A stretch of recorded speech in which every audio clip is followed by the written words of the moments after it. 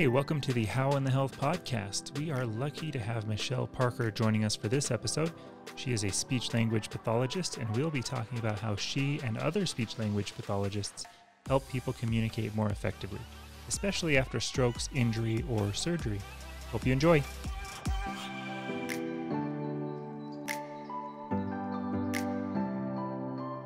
Michelle, thank you for being here. This is exciting. I was so happy to know that you would be coming on here. And so thank you for being on How in the Health podcast. I'm really excited to be here. This is great. So I'm going to tell them the story of how this all came to be. So Sure. Michelle and I go way back, and our previous episode with Donnie, the orthopedic surgeon, we both know Donnie, and Michelle heard that. And so she was like, oh, I'm in healthcare as well. And I didn't know that. And so I asked her what she does, and she told me a speech-language pathologist, and I wanted to learn more about that. So I'm excited to learn what that is. Okay. So can you tell us what is a speech-language pathologist to somebody that's like 8 years old and doesn't know what that is? Okay, so I have to explain what I do almost every single day to every one of my patients, because most of the time I'm walking into their patient room and I say, hi, I'm the speech-language pathologist, and most of them respond with, I already know how to talk. So I deal mostly with adults, but a speech-language pathologist works from birth to death, basically. We have a role in the entire lifespan. But we kind of, I think a better name for us would be a communication therapist, because we really deal with every aspect of communication, whether it be the sound of your voice, your ability to make certain sounds, your ability to communicate language effectively, your ability to think and process written and verbal information. And then we have this kind of interesting side area of swallowing disorders or dysphagia. So because it's the same system that you use to talk with, we also deal with swallowing, which is what I do mostly. Okay, so you do specialize in that, right? So some will just work with kids, or can you work with all of them? You just decide to work with? Yeah. So how does that work? Yeah, I mean, I think that's kind of the draw to the field for most speech-language pathologists, is that there are so many different areas that you can work in. So usually you do a lot of specialization out of school. We do like a year after we graduate called a clinical fellowship year, and that's kind of your specialization year. And most people either take like a medical route or an education route. So a lot of people are familiar with like a speech-language pathologist in a school setting, where they help children either pronounce different sounds or help children who have language impairments so that they can participate better in the classroom. So that's more of an education route. And then there's the medical route, where you can work in kind of some of those areas I mentioned. So voice therapy, speech, language, cognition, and then dysphagia, which is the swallowing disorders. What kind of training and education goes into you becoming a speech-language pathologist? What does that look like? Usually there's a couple years of undergraduate work that are specific to speech-language pathology. It's usually called like communicative disorders, and you can either go into speech-language pathology from that bachelor's degree or audiology. So we kind of split after, undergraduate year. And then in grad school, it's a master's degree in speech-language pathology, or if you go the audiology route, then you get a AUD or doctorate of audiology. So audiology is just hearing? Yep. So those are the people that test your hearing, fit you with cochlear implants, or fit you with hearing aids and that kind of thing. So they kind of break off, although we start in the same place. Yeah. So it's a master's degree in speech-language pathology. And then after you graduate from that, you do 1 year of the fellowship, and you kind of pick an area that you want to specialize in. With the fellowship, how does that work? Is there like a fellowship program within the university that you got your master's in, or is it somewhere else? So it's actually not related to school. You basically go out and find a job that offers first year like a fellowship program, and it's basically a mentored year where you have a certain number of supervised hours and a certain number of like mentored hours, and from a speech-language pathologist who's been in the field for a certain number of years.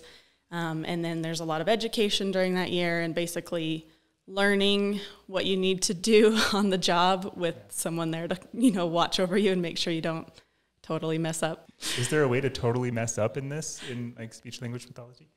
Yes. Okay. So, especially with the swallowing disorders, Oh, because, that's one of the areas that if you have a problem with that and you don't fix it correctly, you could, aspirate liquids into your lungs and cause infections and so forth.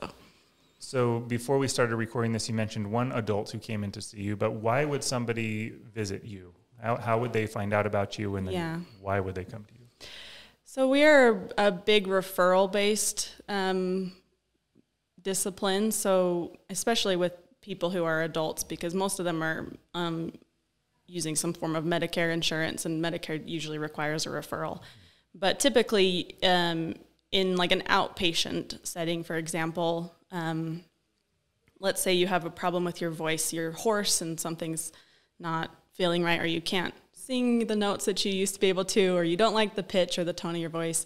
So you'd go see like an ear, nose, and throat doctor, right? And then that ear, nose, and throat doctor would say, everything looks normal inside your throat, but I can see that you've developed some sort of voice disorder, so I'm going to refer you to our speech language pathologist, who can do a specialized evaluation and then provide you with whatever therapy you need. Another route would be like if you've had a stroke, for example, and maybe you have some deficits related to your speech or swallow from the stroke, and typically your neurologist would set you up with a speech language pathologist that's specialized in neuro-based rehab. And other areas as well. So typically it's a referral system. Okay, so you mentioned like stroke. Is it other injuries that could prompt something like that? Is there some sort of like trauma? I've heard of people who go like mute or whatever thing like that. Is that related or not related? Oh, like emotional trauma? Yeah. Sure. Yeah. So we do have, and especially in voice therapy or voice disorders, there's definitely like an emotional aspect. So I don't know if you've ever tried to talk while you're crying, but it's really, really difficult, right? Yeah. Or you see people get choked up. That's where that phrase comes from. So voice is actually very much controlled by your emotions. And so if someone's going through a period of like extreme stress, it can definitely affect their voice, especially if they're building like muscle tension in that area. So that can all affect that. So, but like you're talking about the mute, somebody who, there's a disorder usually you see in small children called selective mutism, which they basically choose not to talk in certain situations because of some sort of stress factor that's making them not want to do that. That's interesting. So if you have an adult or child in that instance, is that more kind of a psychological thing that you're helping them through versus, making sounds as we've talked about? Yeah, absolutely, because their system is functional, so it works the way it should. It's just that they're choosing not to really use it in certain settings, and so you'd collaborate pretty heavily with like a child psychologist in that instance. How often do you work with people where English isn't their primary language? A lot. Yeah. Take us through that. What does that look like? Yeah, so that adds a little level of difficulty, especially if you're assessing speech or language, right? So let's say I primarily work as an inpatient speech language pathologist, so I'm dealing with people who are hospitalized. Usually they're extremely sick, or they have some form of acute illness that's causing them to have a need for me to come see them. And we have a large Spanish-speaking population here in Utah, and occasionally we get other languages as well. So it can be difficult to assess someone's ability to produce accurate language if I don't speak that language. So we have some really great interpreters that come and kind of help us, and then we can follow most assessments with the help of an interpreter, but it definitely adds a level of difficulty onto that. So we rely pretty heavily on family as well to kind of help us understand how far away from normal their family member is in terms of, their speech and language. That was another question I had, was kind of what is the family's role in what you do, right? Is it something where you're helping the patient figure out how they can fix something, but then you're also educating the family on, look, when they do go home, here are some things to keep in mind? Yeah. So family is an extremely important aspect of your prognosis. Every time we do an evaluation, we assess or we make an assessment of their prognosis, whether it's like good or fair or, not very good, I guess is the way we would say that. And some of the factors that could influence that are definitely the level of support they have at home. So like an example would be if I'm working with somebody who has, a swallowing disorder and they're unable to swallow certain textures of food or liquids, and we would send them home on a modified diet. And that's really important for family to be involved so that they kind of support that type of diet or that texture of food, and not tempt them with other things that might be dangerous to their health. So family is an extremely important. And then, also with like communication, if a family member isn't able to effectively communicate with the rest of their family, it can take an extreme like emotional toll on the family. If they can't, communicate well with their family member or their loved one. That's interesting because I feel like that emotional stress would be on both sides, right? One is the person trying to help, and the other one is the person trying to express what's going on. Like, I feel like that would be really hard. Yeah, absolutely. And we learn about communication as a two-way street. So it's actually really important to involve the family member. So communication doesn't just come from the speaker, right? The listener also plays an extremely important role. So if I have like speech that is slurred or you can't understand very well, my message isn't getting across and the listener's also not receiving that message. So there's a massive communication breakdown there, and that can be extremely frustrating, especially for humans, how our primary mode of message transportation is verbal.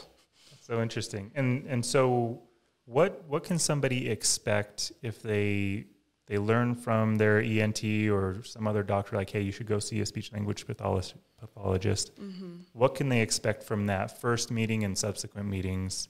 I know in your case, I guess they're injured and they're in a hospital, but is that a initial consultation? Let's see how you're doing, and then set up a plan, or what does that look like? Yeah, so it's kind of different based on which setting that you're working in. So for an inpatient setting, usually I would receive an order on the computer and I would go visit with that patient and do my assessment on the first meeting, whether that's like a language or speech or swallowing assessment or cognitive assessment. And then any subsequent visits, if that person needs, therapy, then we would see them usually on a daily basis for 30 to 60 minutes. They're a little bit shorter and a little bit less structured as an inpatient, just because we're trying to fit that patient in with the rest of our schedule and their schedule and everything. But usually we'd see them on a daily basis and make kind of ongoing assessments as they improve. In an acute setting like that, we have a very limited time with that patient. Usually hospital stays are, anywhere from like 3 to 7 days on average, right? So if they weren't completely fixed or if their problem wasn't, optimal by the time they're ready to discharge medically, then we could refer them to outpatient therapy or home health-based therapy. And in that setting, they would receive another evaluation to kind of see where they're at there. And then the dosage of therapy would be dependent on their impairment. So usually once or twice a week for as many weeks as necessary. So we don't usually give a time frame because it's very dependent on a lot of factors. So when you're dealing with inpatient and then they go and they're going home, is that you're passing it on to another speech language pathologist? You don't get to stay with them through that process? No, that would be great, but no, that's not how it works. Yeah, so usually you're confined to your one setting. So if I was referring a patient for therapy outside of the inpatient hospital setting, then they'd go to see a different speech language pathologist who specializes in outpatient rehab. So when I first think of this, first my mind went to kids, right? Because we have family members who, for example, a child has autism, and so they go to a speech language pathologist to help with that. But especially, I guess both, in my mind, I feel like there's a problem and we need to fix it. And is that how it works? Or are you trying to get to where, okay, they can't make a sound or they can't swallow and then they can? Or is it trying to make improvements over it? Like, what is that? Is it fixing a problem every time? I mean, that's typically our goal, but I think optimizing a problem is probably a better way to look at it and a little bit more realistic. So, and it really depends on why they're there. So, let's say we just have somebody who's inpatient hospital. Maybe they've been in the ICU for a while. They've been intubated, and now they've got like, some swallowing problems because their, trachea had a tube down it, right? Yeah. So that's hopefully a transient problem. It's going to go away soon, and we're going to help them through that process. There are other ones that are a little more permanent. So maybe somebody's had a head and neck cancer that they've had to remove part of the structure of their throat or their larynx or something like that. And so we may not have the same swallow that you've had before when you had a complete full system, but maybe we can optimize that the best possible way so that you can continue to enjoy food and beverage the way that you want to, but it might feel a little bit different, or you might have to put some sort of compensatory strategy in place to make it a safe way for you to eat and drink. So it just kind of depends on what they're there for and what they have to work with. And you mentioned the referral system. So I'm thinking in my mind, there may be people out there who could really benefit from a speech language pathologist, but they don't know it because they aren't visiting a doctor for any other ailments or something. So how can somebody know, oh, hey, maybe I could benefit from something like this without like a severe injury?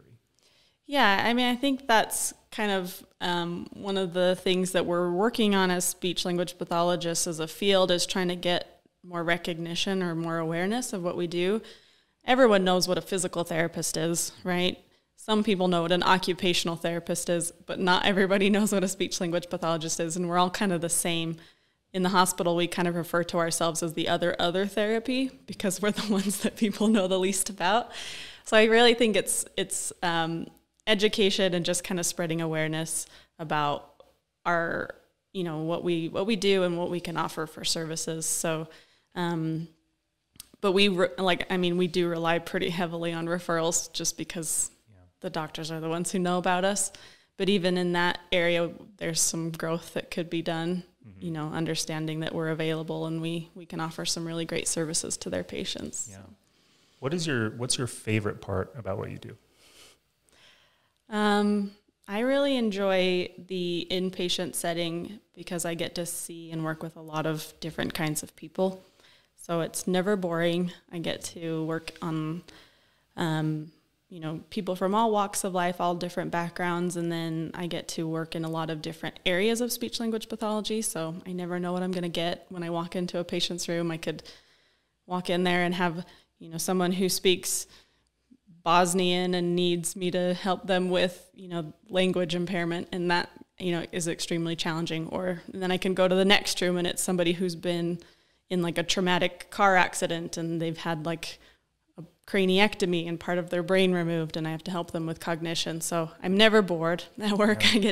I get to see and work with a lot of different types of people and disorders. That's pretty fascinating. I mean, I'm sure you've seen some crazy stuff that goes on. And we don't have to get too in detail on that, but what's kind of like the most challenging part of what you do? Yeah, I think, on the other side of the coin there, that is challenging, right? To work with a lot of different kinds of people and being able to kind of not really code switch, but switch your focus pretty rapidly between patients and manage a lot of different personalities as well as a lot of different disorders in a single day. And when I go to work, I don't have like a schedule set out for me. I set that for myself. So I kind of triage my patients based on need and just make sure that everybody gets seen. I think over the last year specifically, it's been extremely challenging working with like COVID pandemic and kind of navigating our way around that. In the hospital setting, that's been extremely challenging, especially this last year. So, are you communicating with their attending physicians? I mean, is there a group of you that's all? I mean, you're passing along what you've learned to the physician, who can then make decisions off of that as well. Or is it kind of pretty siloed? Yeah, no, we're definitely working with the physicians. So the same way that we'd get like a referral for outpatient services, inpatient, we're kind of more of a consult, right? So the attending or the resident, because I work in a teaching hospital, would put an order in for a speech language pathology consult, and then we would go and do our assessment and then communicate our findings back to the physician. Typically, they need our input in order to understand what type of diet they want to put them on, if they're appropriate for a diet or if they need like a feeding tube or something. And then We also work pretty heavily with the social workers or the case managers who are maybe placing somebody in like a skilled nursing facility or outpatient therapy to assess what needs they have after they're discharged. So it's a pretty collaborative team, and we have to do a lot of communicating with other medical professionals, which is great because that's our specialty. So yeah, that's awesome. Yeah. So going back, I'm kind of all over the place right now because things keep coming into my head, but if there's a swallowing disorder, I think of the medications that people have to take, right? And so if it's a pill, is that something where that might influence whether it's a pill or an injectable or something else? Yeah, that's actually the number one thing that nurses like us for is I get called on this probably, 15 times a day. A nurse will call me and say, I need to give this pill. How is this patient supposed to take it? And so we can modify, you can crush the pill, put it in a spoonful of applesauce, you can stick it through a feeding tube, or we can have it changed to a liquid form that would go through an IV. But yeah, we always make a diet recommendation, a liquid recommendation, and then a medication recommendation. Awesome. Is this something where you would potentially be on call, or does that apply here?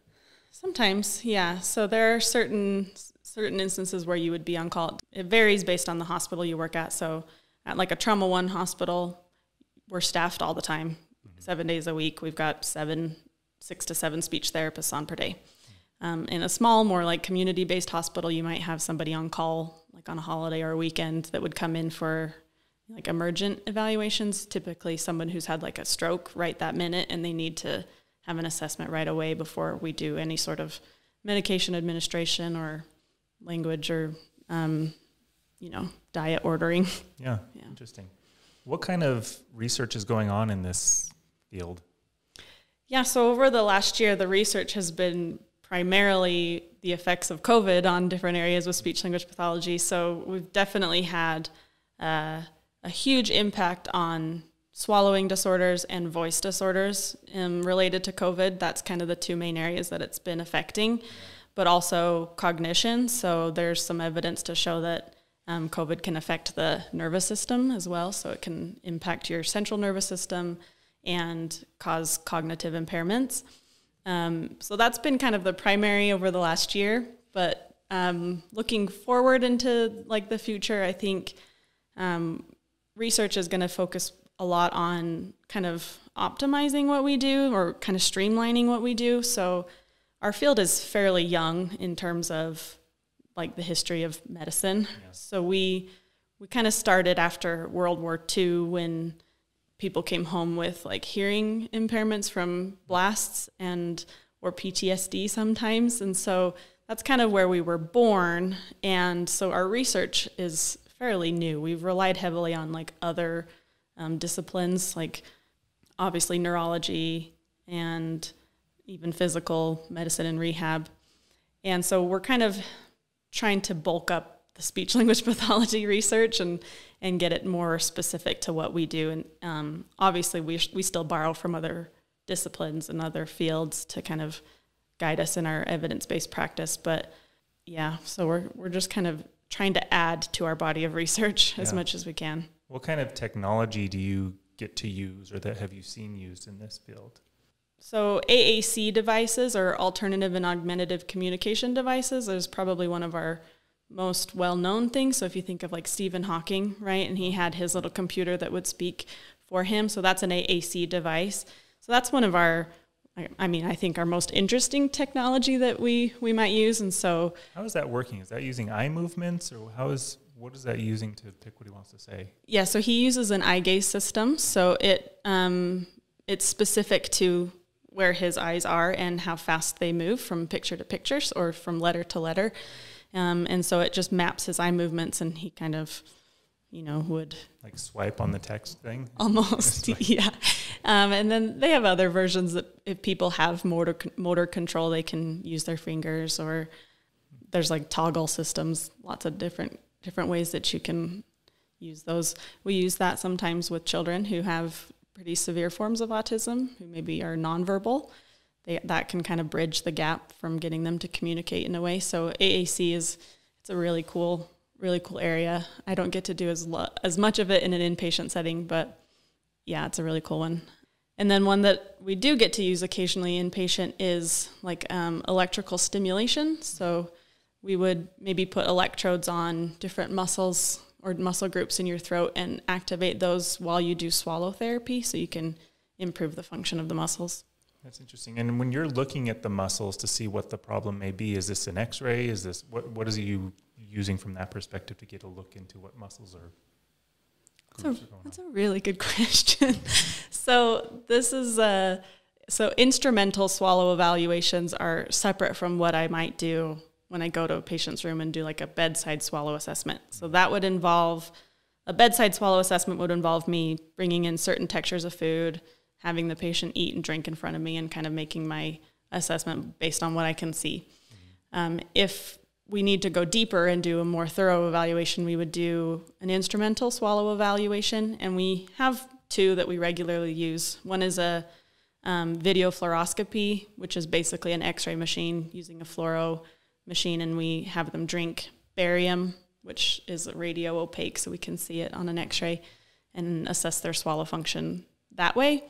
Or we have a flexible scope, like an endoscope that we can insert through their nose, and then we kind of watch them drink and eat textures of food that we've dyed either blue or green so that we can see them and assess more visually that way. So that sounds pretty unpleasant. It's not too bad. I mean, just my COVID test that went through my nose felt like... Yeah, but the COVID test is worse because they're sticking that swab all the way back and trying to touch the back of your throat, right? The nasopharynx back there. And so they're scraping cells and stuff from the back of that. We are very gentle when we go through and we try to avoid that area. Okay. So yeah, the nose part is, obviously your nose is very tender, but once we get into the throat, you shouldn't feel anything other than like, if you swallow, it might feel like you have a spaghetti noodle or something that you forgot to swallow. Perfect. Yeah. Painted such a good picture. That's great. It's not as bad as you think. Yeah. What kind of research did you participate in through your, I don't know if it was necessarily an undergrad or just master's, but in general? Yeah, so I was lucky enough to work in a research lab during graduate school. It was part of kind of my assistantship and scholarships to get through schooling.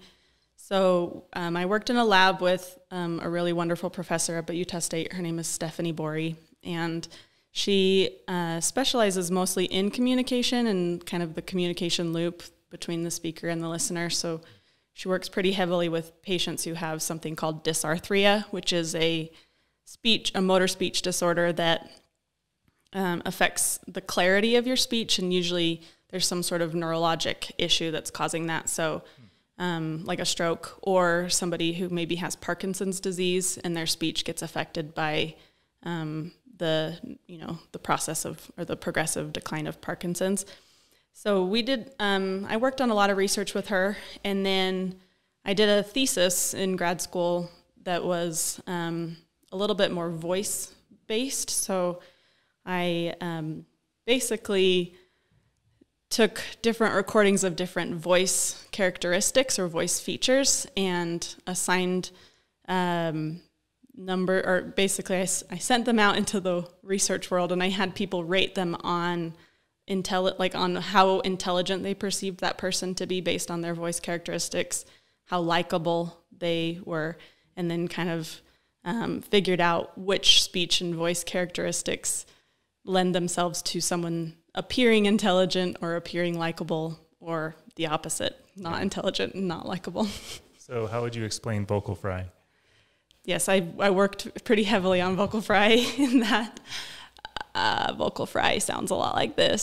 So very fried, kind of like a motorboat. Vocal fry is like this pretty culturally phenomenon lately, especially in women. And I think, I can't back this up with a lot of research, but anecdotally, I think women have lowered their pitch quite a bit over time. I mean, if you think back to like housewives in the 1950s, right? They kind of talked like, oh, I'm going to go cook a roast, and I've got this really whimsical feminine voice. And I think over time, as like, feminist movement has grown, we've kind of lowered our voice into a more authoritarian voice, right? And with that pitch change comes a little bit of vocal fry. Perfect. Yeah. We can link, because I actually saw your speech. Is that what it was? Was a speech at some conference about this? Yeah. And so we can put a link in that in the show notes so people can go watch it. But okay. go and enjoy. I mean, vocal fry was one of them, right? And then how high or low their voice is, and then how quickly they speak, right? Yeah. So that you were looking at. The 3 features that I focused on mostly with my research were, vocal fry. Sometimes it's called glottal fry.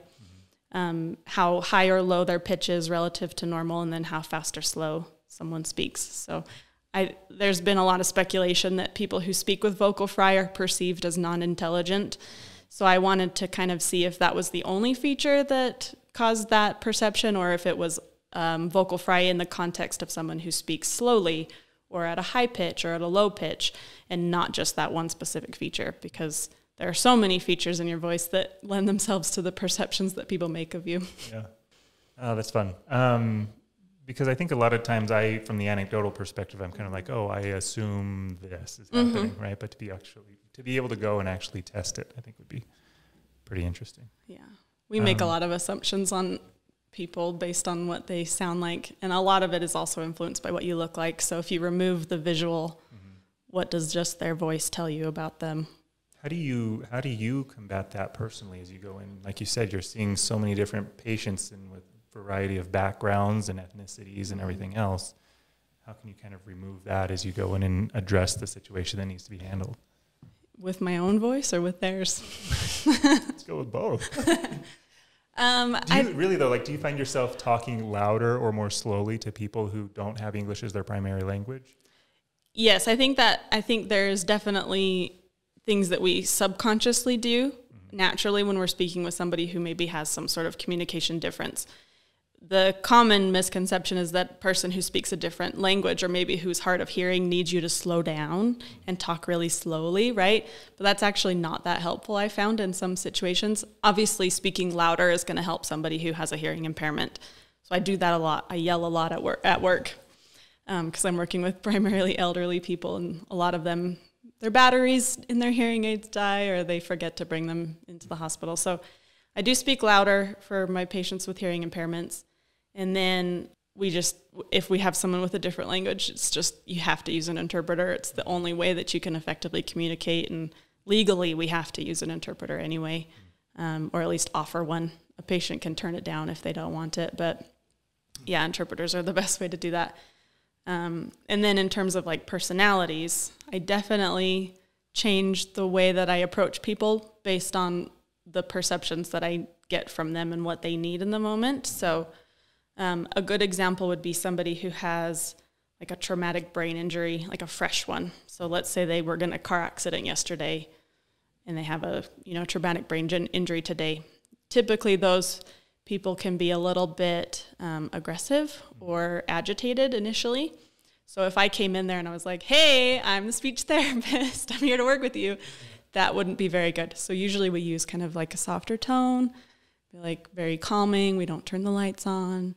We kind of ease into it, and that helps us get, an in with that person.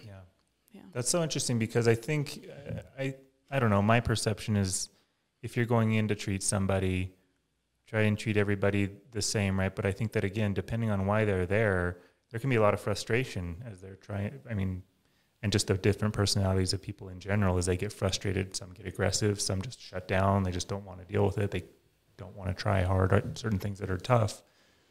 I don't know. I think that'd be a tough thing to manage all the time, not just in speech language pathology, but in medicine in general, right? Of those personalities. I think that's probably the hardest part of medicine, is being able to manage your own, how you come across, and in order to like assist that patient the best way that you can. And a lot of that is switching your approach from room to room to room, just so that you can, and you kind of have to pick up on those clues really quickly, because I have to get buy-in from my patients within like 30 seconds of being there so that they can be agreeable to my session, right? And so I have to make a pretty quick assessment of what they need from me and kind of alter the way I approach them based on that. Do you find yourself kind of taking your work home? So as you're interacting with friends and family, like, are you noticing their speech patterns? Like right now, or you're like, man, Eric says a lot, or he struggles making these sounds. Can you separate the two, or is it kind of No. always with you? I definitely can't separate the two. So like I can't watch television without assessing everybody's speech. So yeah, we call it the curse of the speech language pathologist. You're constantly assessing people. When when you meet a new person, they're talking at you, and you're definitely making mental assessments of what they're doing. After this, I'll have to get the assessment on. I've already made it for you. You're good. Yeah, if you could type that up for me. So how did you get into healthcare in general, and then why the direction of a speech language pathologist? Yeah, so I had a pretty long route into healthcare. I didn't go straight into speech language pathology out of high school or, first into college. I kind of was following the path of my older sister, who is a nurse. And I thought, oh, we're pretty similar. She's a nurse. I'll probably like that too. So I started going to school to get into like nursing school and that route, and then got a job as a certified nurse's assistant, or a CNA. And that gave me a really big insight into what nurses do. And although nurses are some of the hardest working people in the hospital, I realized that wasn't what I wanted to do. So I was really glad that I got that opportunity to kind of get a firsthand view of it. So I kind of threw around a couple other ideas. I entertained becoming like elementary education, but ultimately I knew I wanted to be in the medical field somehow. So I really love kind of the procedural aspect of healthcare, where you get to do cool things like stick cameras up people's noses and whatnot. So while I was working as a CNA, I met some speech therapists who were at the hospital, and they kind of showed me what they do and explained it a little bit to me. And I thought, that is me, perfect. They are a very science-based field, but they also get to work with language, which are kind of my two favorite areas all growing up in school. And so it just fit perfectly for me. Nice. Yeah. And you're glad you made that decision? Yeah. Yeah. What does the career outlook look like for a speech language pathologist? Is there more education you get? Or is it just kind of, you've got your thing and you can switch specialties back and forth? Or how does that work? It can be difficult to switch specialties back and forth. So I would never feel comfortable going and working in a school at this point. I have not spent enough time learning how to do that. So, you kind of pick a path, and then you can grow a little bit within that path. So I obviously started in voice and dysphagia, and I've kind of worked my way into like inpatient, which I deal with a little bit more neuro-based impairments and trauma-based impairments. And so I kind of have grown and learned that on the job. And currently I'm kind of training to learn how to do NICU-based speech therapy. So with neonatals, patients who are premature and have like feeding impairments and such like that. So it's kind of related, right? But obviously a very opposite area. Yeah. So there's kind of ongoing education. We have to get a certain number of continuing education units every year. You can get a PhD or a clinical doctorate in speech language pathology, but usually those people go into more teaching and research versus clinical practice. Yeah. Wow, that's super cool. Do you have a story you can tell us of kind of a beginning to end, if they came in with this problem, worked through some things, and then after the fact, everything is back to normal? Back to normal. Well, what is normal? That's the real question. This is a good question. No. Yeah, so I can tell you kind of a typical route of a person maybe who's had a stroke. That's a pretty common one that we would see. So someone comes into usually the emergency department with signs of a stroke. They get imaging done that confirms the location or the severity of that stroke. And then speech language pathology is consulted. We would go and see that patient and do like a swallow assessment for sure. We do that on every patient who's had a stroke because strokes are one of the leading causes of dysphagia. And then we would kind of make, observations on how they're speaking, and also based on the location of the stroke, what other types of assessments we need to do. So typically if they've had a stroke on the left side of their brain, they're going to have a language impairment. And if they've had a stroke on the right side of the brain, they're going to have more of a cognitive impairment. That's not always the case, but for the most part. So, and then based on what we find, we would see them daily to do our therapy. So if they had a swallowing impairment, we would do one of those instrumental assessments, identify the pathophysiology or the impairments deficits, and then target those specifically. So let's say they had poor laryngeal vestibule closure, which is basically... We all know what that means. Yeah, for sure. That's basically the opening to the airway. Okay. So if they don't have good closure or tight closure of that during the swallow, then you're at risk for getting liquids or solids into your airway, and that can drop into your lungs, right? Which is where we don't want our food or liquid to go.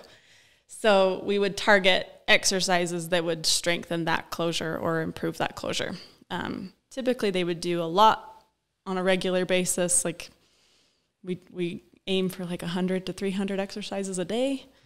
Wow. And then over time, we would do another assessment to assess progress after a few days.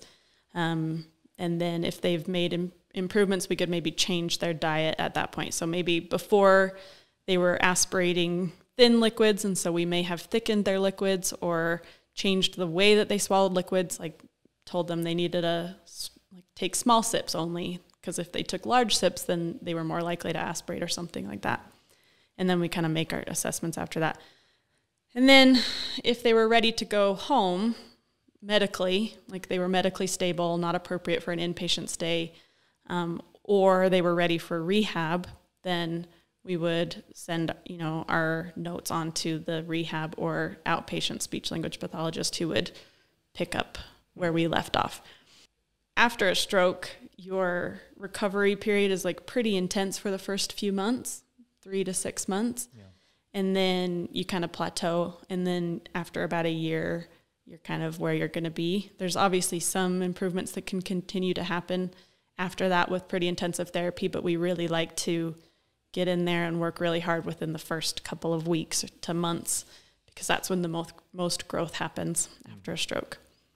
So you've mentioned a stroke, you've mentioned Parkinson's. Are there any other kind of diseases that contribute to what you do? I don't know if dementia, Alzheimer's comes into play. Like what other, I guess, kind of ailments come across you besides, traumatic injuries, but are there certain diseases that... Yeah, so dementia is a big one. Dementia is highly correlated with swallowing disorders, communicative disorders, and cognitive impairment, obviously. So we do work with a fair number of patients who have dementia. Other progressive neurologic diseases like Huntington's disease or ALS or Lou Gehrig's disease. So those are obviously ones that cause communication impairments. Head and neck cancer, or anytime you're removing structures from the speech mechanism, that's going to definitely affect your ability to swallow or talk, or depending on what they take. And that's actually a really growing area of speech pathology, or a growing area in general, head and neck cancer. So we're getting a lot more referrals for that. So a lot of the stuff from the medical world, as coming from an insurance carrier, a lot of it was like prevention. Yes. It sounds like this is treatment-based. Is there also a prevention aspect of this? We're like, okay, right now in my 30s, or as you get into certain ages, are there things that you can do to possibly prevent needing to come see you? That sounded wrong. No, that's not. That's good. No, I think, well, there are a couple areas that definitely we deal with prevention. So obviously dementia, we're still kind of learning about the process of developing dementia, but there is some research to support, keeping your mind active as after retirement or as you age, and reading a lot, those kind of things, kind of keeping or reducing your risk of developing dementia, as well as diet factors, right? What you eat can definitely do that. So that's kind of a preventative measure. Voice disorders, there's a lot of preventative things that you can do, whether it's not smoking, right? That's kind of one of the things that can cause voice disorders, or making sure you hydrate really well. Avoiding phonotrauma, which are things like yelling or clearing your throat. Managing illnesses or, things that would make voice disorders worse, like reflux or gastroesophageal reflux. One of the main areas that we do like actual preventative treatment is head and neck cancer. So if you have head and neck cancer and your plan, let's say your treatment consists of radiation and chemo, we love when the doctors will refer them before they go through that, and we give them what's called prehab, where we teach them how to maintain swallow function, because radiation can really impact the movement, range of motion, and the function of like your speech and swallow mechanism. So if we teach them certain things they can do during radiation, their long-term outcomes are far better than if they wait till after radiation to come see us, because then we're trying to undo things rather than prevent them from happening. That's really cool. Yeah. That's awesome. You mentioned hydration. I'm going to take a drink. Good Unofficial idea. sponsor, Owala water bottles and Great Value purified drinking water. We're sponsored by Great Value? Unofficially. Unofficially sponsored. That would be a really cool sponsor. Yeah. Is that a Costco brand? I don't even know where that came That's from. Walmart. Walmart? Walmart brand, Sorry. yeah. Sorry, Walmart. No, they're definitely not going to be an official sponsor. What questions haven't I asked that I should have? Because you mentioned like educating people around what you do is important. We've kind of gone over a lot. Is there anything that we've missed that would be helpful from a speech language pathologist's point of view of potential patients or physicians or anybody else out there? Like, what have we missed? One of the things that we like to drive home about speech therapy, all of the aspects of, our field, is that we are a behavioral therapy. So there's not a magic pill that you can give you to help you swallow better or to speak better. There are some pharmaceutical like things that doctors can add to your treatment plan that might help. But for the most part, we are non-pharmaceutical, which is kind of a nice option for some people, right? So you go in, you do the hard work, and usually you have longer outcomes that are long-lasting. So there's I think a lot of people are looking for that type of treatment these days, right? So I think that's one of the benefits of speech pathology, is that we don't prescribe medicine for you. So, but also I think another thing that people can do when they go see their doctors, if they have something, even if they don't know what a speech pathologist is just to ask questions to their physician and say, what other things might be available to me for this problem that I'm dealing with? Or are there other treatment options other than, just taking this pill? Or how could I enhance my outcomes? And usually if you're asking those questions, your doctors can point you in the right direction. So, maybe you've had we keep going back to stroke, but it's one of the more common ones. And so like maybe you've had a stroke, your doctor's like, okay, I'm going to put you on a blood thinner to prevent this from happening again. We're going to put you on a blood pressure medication, and then if you take one step further and say, well, what can I do to make sure that I can swallow normally or talk or communicate effectively, then you can have that referral to speech pathology, and we can help you not only optimize or reduce your risk of having the next stroke, but also like optimize your ability to be the person you were before the stroke, hopefully. Yeah, no, this is super valuable for me too, right? Because I haven't had a stroke, but if any family member does, to know like, hey, go check this out as well. Absolutely. Super useful. And if you have a stroke, go to the ED right away. Okay. Don't wait. Okay. There's the signs of a stroke, but we won't get into that. Yeah. All right, one more kind of question that's not necessarily SLP related, and then we're going to have 3 getting to know you questions. Okay. You ready for those? I'm ready. I hope you're ready for those. But over the course of kind of your education, your research, your career, how has your understanding of people and what it means to be human changed? That's a really in-depth question. I think I learn something new about people every day. I think just being exposed to different kinds of people helps me understand a little bit more about what we need.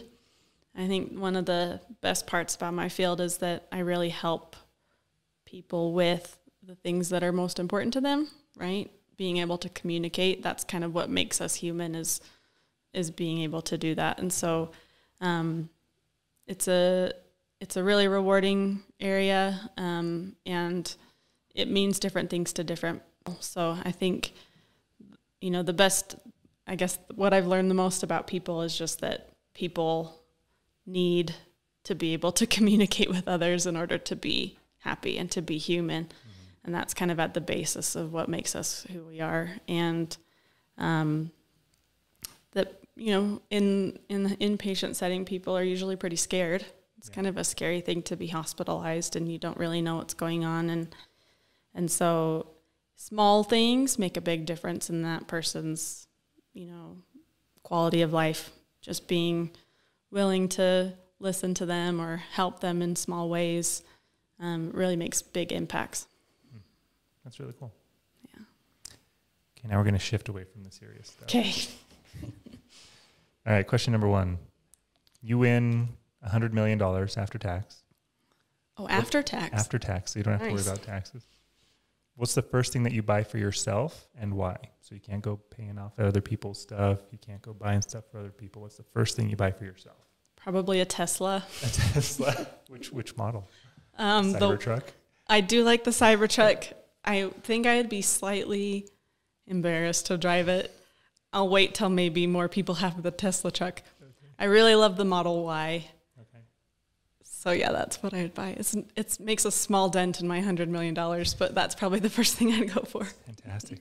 I wanted to get the Cybertruck just to be weird, right? Because how do you roll up into any event? I mean, even into your driveway, and it's just not one of those what is that? Don't you think that people are going to throw stuff at the Cybertruck, though, when they see dent-proof and I know, but people are going to do that on purpose. They're going to be like, see that? And, chuck something at it. It doesn't even matter. Stop shooting my windows. All right, question number 2. Okay. It's the Super Bowl. You have a 1-minute ad spot. You can't sell it. You have to fill it with something. What do you do with 1 minute of the world's attention? That is a really difficult question. I don't necessarily think I want the world's attention. I don't know. Probably something funny. Yeah. I don't know. I think the best Super Bowl commercials are the ones that are funny. I don't know. I don't know the answer to that. Sorry, I've never, ever wanted the world's attention. It doesn't necessarily have to be you. Okay, but what does the world need? Out, what is the message you're throwing out there?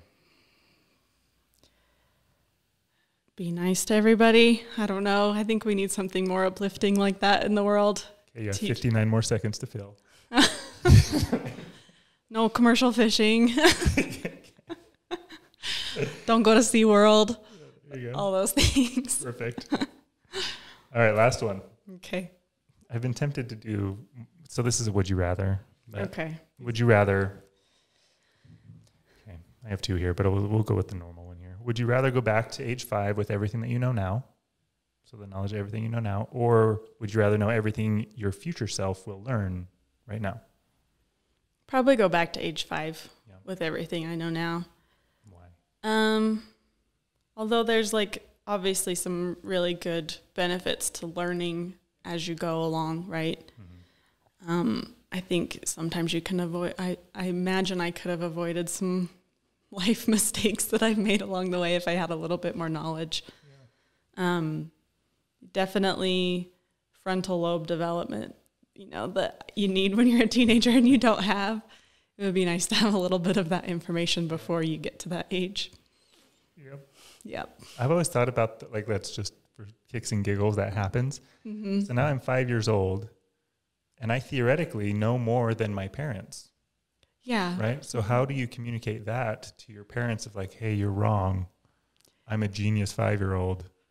It doesn't work very well, even when you're an adult. Yeah. By the way, in 12 years, things are going to get really weird with you guys. So I guess it would depend on if they believed you. Yeah. Which maybe they wouldn't. I'd have to convince them. If you could only have one other leader in healthcare come on this podcast, who should we talk to? So I think what's been missing in healthcare awareness is talking to people who aren't leaders. Yeah. And people who actually do the work. I think sometimes, and especially during COVID, it has been slightly frustrating to have administrators speak for the people who are on the front lines. Yeah. And I think there is a lot of value in talking to people who are actually doing the work.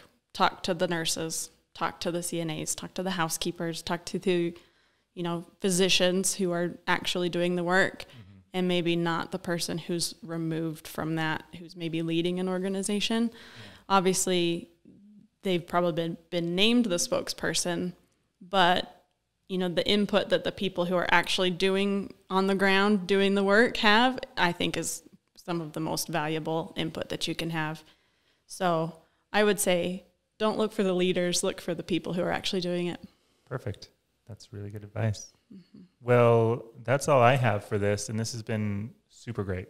Like, really. Yeah, it's been fun. Thank you. This is awesome.